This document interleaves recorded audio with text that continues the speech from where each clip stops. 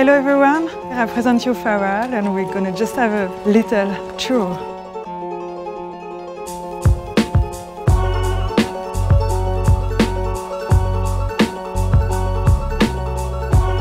What immediately struck me was the fact that there were less machines and more humans. I suppose that's the feeling that you get when you're wearing a Chanel garment. It's beautiful, but there's an extra touch to it. And I suppose it's the human touch. Amazing. You know, it takes a team to build a dream. You know, people work hand in hand and they're all focused on one common goal. Whatever the particular North Star is here, I would say it's effortless excellence. It's like a guild that's filled of just artists who take time and skill set, precision, passion, connection among others to make something as simple as this.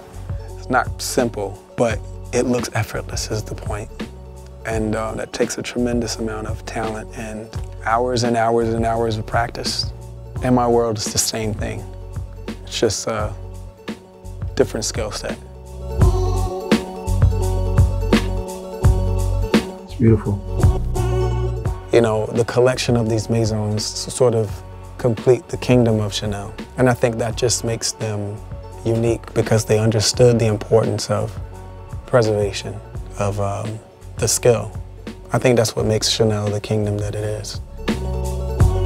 There's something very beautiful about preserving the arts.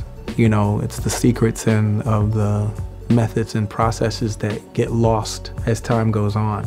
And I think Chanel was very wise to preserve this place and teach, you know, so people can come and learn the craft. It's a beautiful thing.